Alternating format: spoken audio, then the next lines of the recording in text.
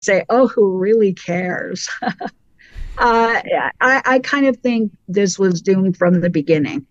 And as Prince William reportedly told Harry, haste makes waste. Get to know her better. Don't jump into this. Are you serious? And hindsight is 2020. I think he's probably wanting to say to his brother, "Oh my God, you were so bloody right. I can't believe this." And it happened. It unfolded the way people predicted it, the way Prince William seemingly thought it would. And that's sad because and it you was, too. yeah. Because that's what's so Yeah. fascinating. Meghan had her sister saying this isn't going to work. Harry had his brother saying this isn't going to work. And unfortunately, Harry was completely drunk on love. And he took leave of all of his senses. But there's a lot that he cannot erase, Sam. And this is the issue that I have. He cannot erase the things he said about Prince William, especially in Spare. Fact. He cannot erase the things he said about Queen Camilla and his father, especially in Spare. He cannot erase the impression that he put out to the world that Catherine, the Princess of Wales, Wait for it. is some sort of bitch, which we all know is completely ludicrous. We know who the bitch is.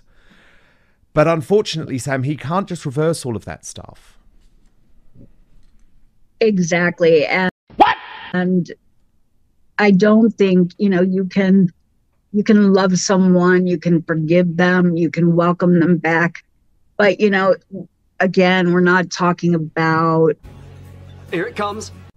something under the bell curve. We're talking about a statistical outlier, extreme continued damage, insults, hurt. And, it's like having a hole in your chest. And when the hole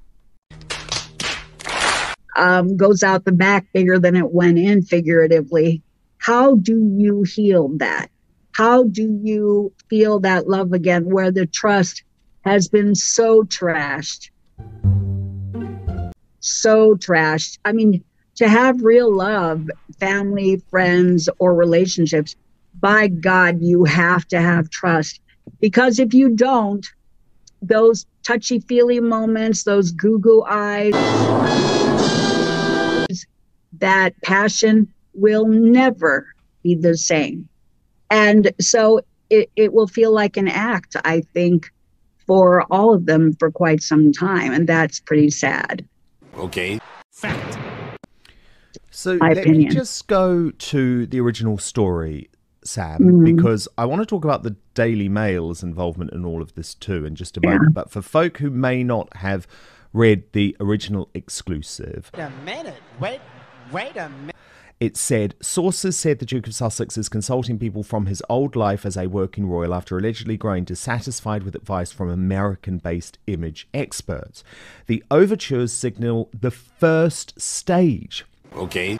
in a strategy to rehabilitate Harry that would involve him spending more time in the UK to repair his relationship with his father and potentially initiate a partial return to the royal fold. Sources stress that Harry and Meghan, who have spent the past 4 years living in self-imposed exile in California, are not seeking a permanent return. But this newspaper can also reveal that the couple have parted company with yet another American PR advisor, Okay. Christine Wales Shermer, joined the Sussexes in 2020 as head of communications, but left quietly last year. So she is the 10th staff member to have left the couple in 3 years. So it certainly feels like they have reached rock bottom, Sam. This feels like desperation. Stop it. And just before you come in, I want to share with you a post on X from the royal YouTuber, according to Taz, who wrote, "Can't believe the number of people think that Harry wants a reconciliation. He wants leverage and content to sell. He might be convincing a few people he's changed, but it will only be weaponized them to fight his battles for him. He does not want peace because he's not sorry. And Sam, I have to agree with Taz on this. Exactly. I do. I don't believe him. I don't trust his motives.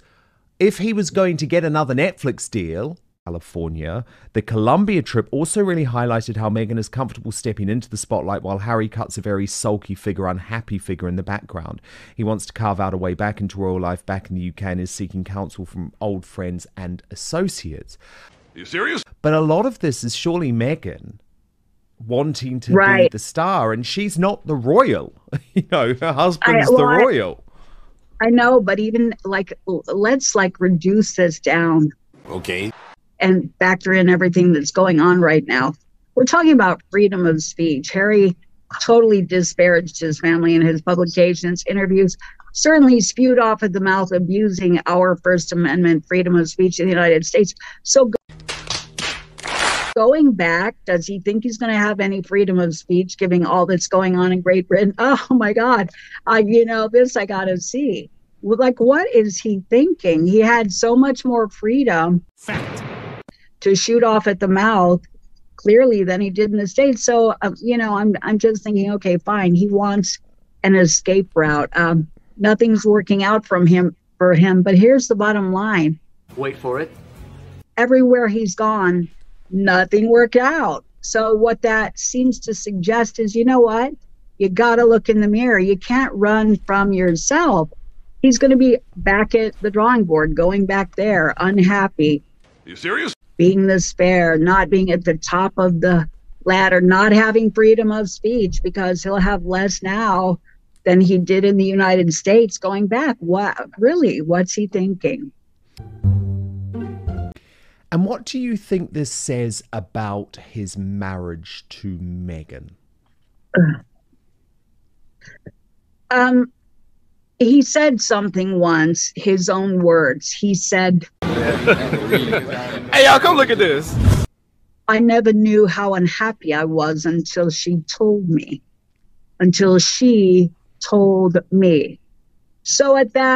when he said that, I thought, seems like coaching.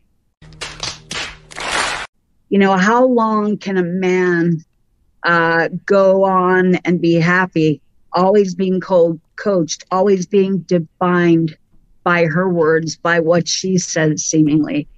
And I kind of thought, wow, Here it comes. this is telegraphing. He's being emasculated. She's defining him. She's telling him whether or not he's happy and what that looks like. So I had a feeling this would happen, but what I didn't think was going to happen Almost there. would be that he would disparage everybody in his family along the way and then expect to reach back. I mean, because families, I think, want to be unconditionally forgiving. You love family members, like they can step on your head with cleats and you will always love them and welcome them back. But we're not talking about the bell curve, and we're not talking about an isolated incident. We're talking about years of repeated infractions, insults, disparagement, hurt, lies, abandonment. So that is a lot for, in my opinion, King Charles or any of the royals to welcome back into the fold. And granted, it might happen. That's up to them because families do that. But in my opinion, there will always be that little question mark, that little, is he wearing a Netflix wife?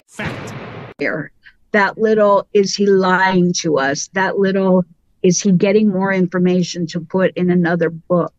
Is this going to turn into something defamatory and disparaging when he does not get his way? So I can't help but believe that the royal family will always have that question mark. So my suggestion would be a couple of years of counseling, a pattern of proven loyalty and reliabilities to rebuild that trust. And maybe it can happen. But in his mind, it seems like he wants just to jump back into being in the fold and be Prince Harry. Are you serious? Prince of Great Britain, one of the hottest men in the world. Somebody called him one of the most eligible bachelors. not going to happen that way. So if he's willing to be realistic and do the work, then Hey, y'all, come look at this. He'll probably be okay after several years. But as far as his marriage to her goes, at this point, sometimes I just say, oh, who really cares?